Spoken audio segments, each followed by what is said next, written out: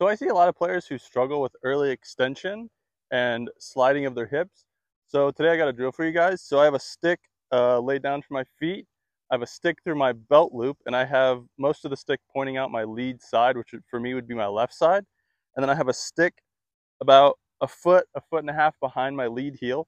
And what that's going to force me to do is that's going to force me to learn how to go up to the top, dig into the ground with my lead side and my hips, and then use my hips in the golf swing. And if I do it right, the stick should hit this yellow stick. So what I want you guys to do is I want you to go up to the top very slowly.